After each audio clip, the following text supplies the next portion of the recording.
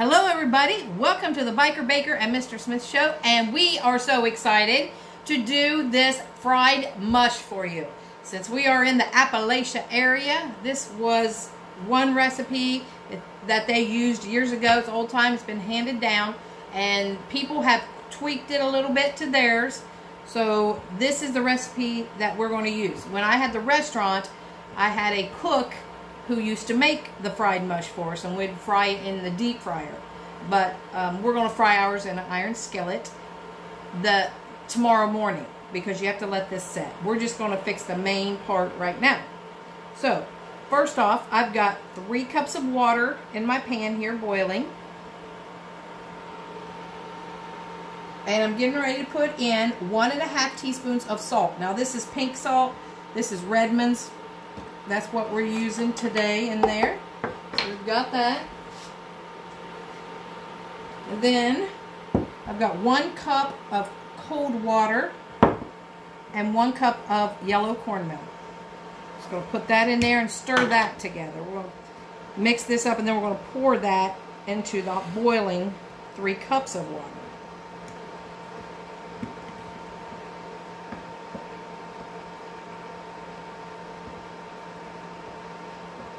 This way it doesn't just clump up on you in there. So we'll get it all mixed up in here first.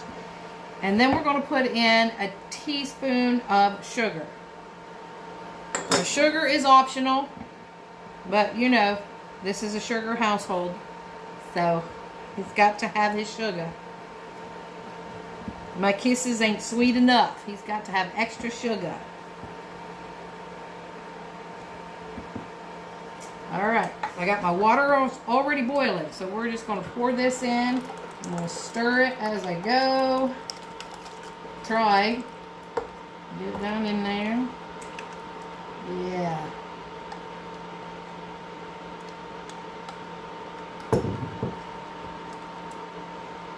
And then we're going to let this boil, and we're going to watch it, stirring it, until it gets the thickness that we want. We're going to put it in a 9x5 loaf pan. Buttered a loaf pan, or sprayed. And then you fry it the next day in butter or oil, lard, grease, any kind that you've got. And then you can put syrup on it, pancake syrup or butter. So we're going to let this boil, and we'll be right back. Alright guys, I'm still stirring it, but you got to watch when it bubbles, it don't flip on you, because that stuff is hot and it will burn. This is the cornmeal I'm using. Quaker cornmeal. Yellow, you can use any. I've seen people use white, but we're using the yellow. Mr. Smith's excited about making onion burgers. We're going to try those. It's like a smash burger, but you steam them also. Kind of like White Castle, something like that. There's a restaurant, where was it, New York or somewhere, that had made those burgers like that with water, steaming them. I don't remember. He's not very talkative tonight for some reason. I'm in deep thought. Thinking that we was talking about this mush, and he's like, oh, I want some of that. You need to try it. So we're doing mush tonight, and he's going to have it for breakfast. He says he's going to make some gravy, and I need to make some butter swim biscuits. He's already got it all planned out. And some bacon. Don't that sound good? Maybe a couple eggs. Whew. Sounds like a full belly to me.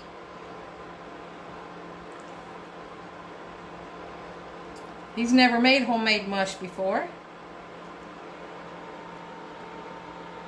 I've eaten mush just from the store though, so we'll see how this goes. Yeah, we'll see how this goes. We're going to fry it in lard, I think. Yeah. Just because butter, it burns so bad. And he wants it really crispy. So we're going to have to fry it in oil. So this is getting really thick, guys. I think that's a good consistency there. Supposed to look like paste. So you're there. It looks like paste.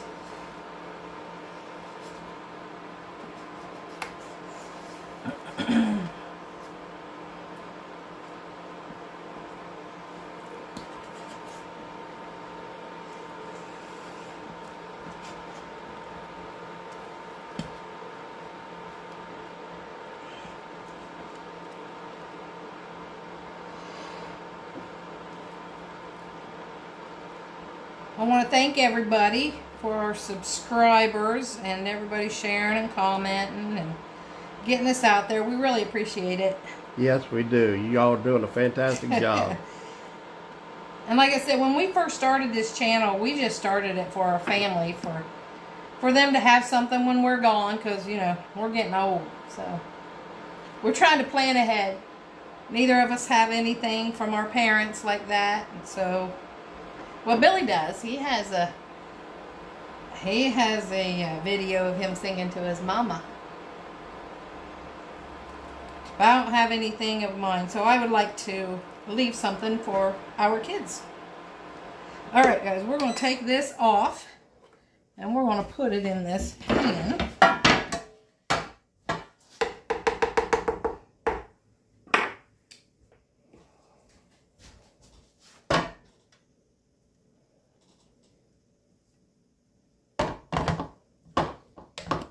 Get it out of here.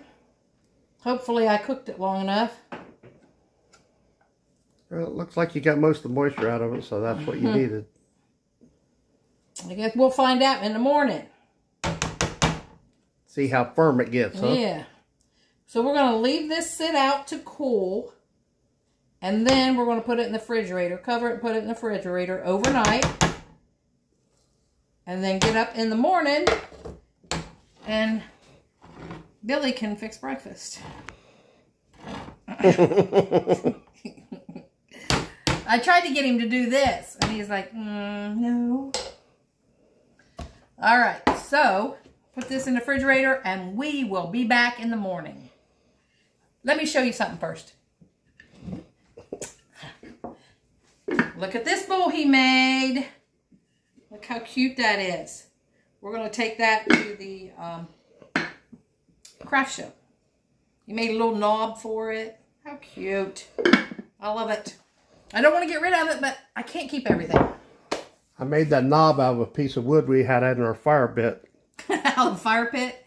Out of our firewood. I just took one of the limbs and cut it down and made that. Wow. He's so talented. All right, guys. We'll be back in the morning.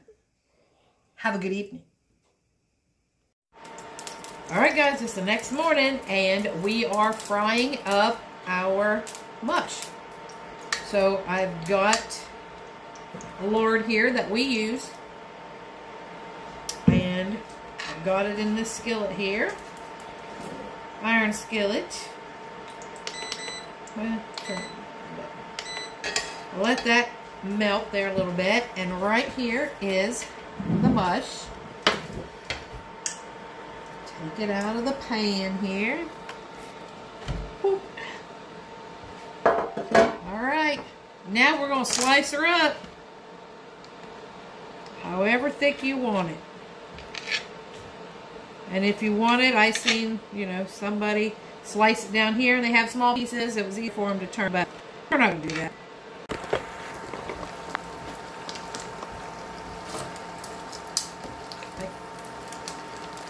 Well, I got no thing here.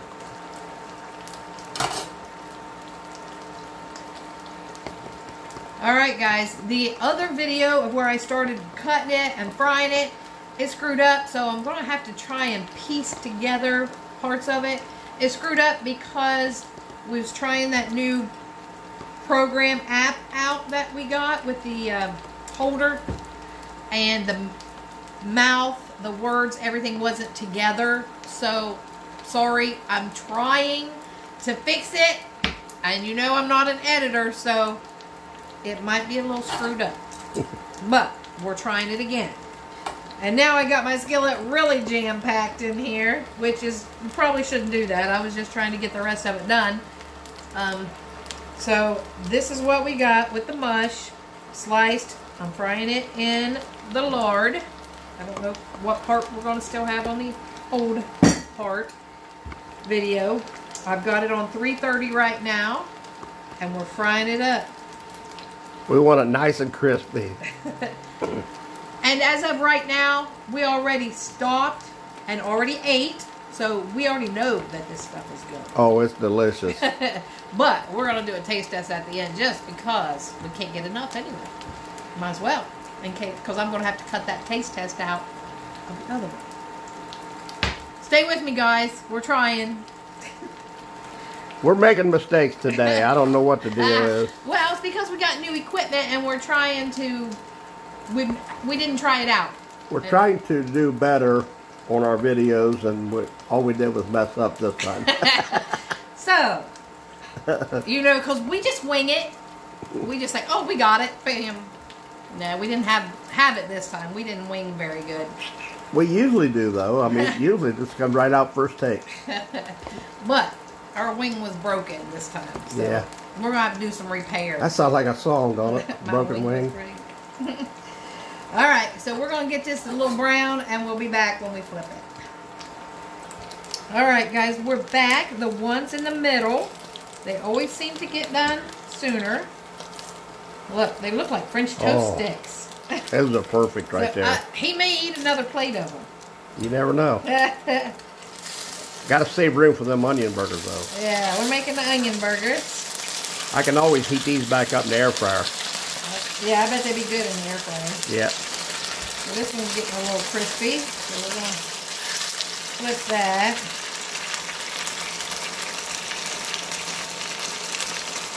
And put these in the middle, let them get a little crispy.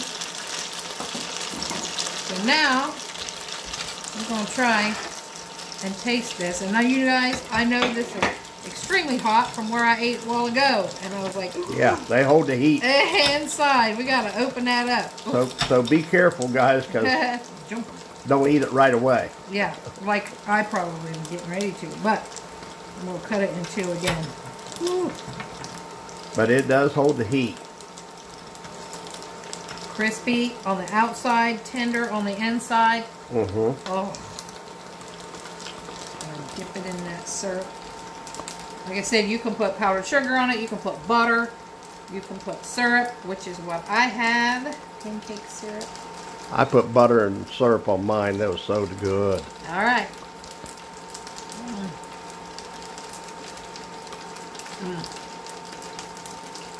Just how I remember it from the restaurant. I had an older lady who used to make it, and I had never had it before. And then she made it, and I was like, oh my gosh, I never knew it. I served it so many times and never tasted it.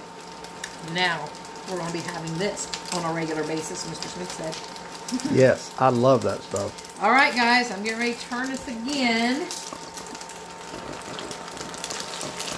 Getting crispy. They like to stick together. Yeah, even if they're not jam-packed, if it's just barely touching it, it'll stick. All right, so there's that. Here's the other two I took out. Of course, they were right in the middle. They get done faster in the middle. And you don't have to cook them that done if you don't like it that way. Mm-hmm. We like it this way. Yeah, we want them crispy. Yeah. We love the crisp on it. But they're like I said, a French toast stick. Crunchy on the outside, tender on the inside. You can take that and just dip it in the syrup. You don't even have to use a plate. Nope. All right, so like, comment, share, subscribe, please, and help us grow. And sorry for the video. And thanks for watching the Biker Baker and Mr. Smith show.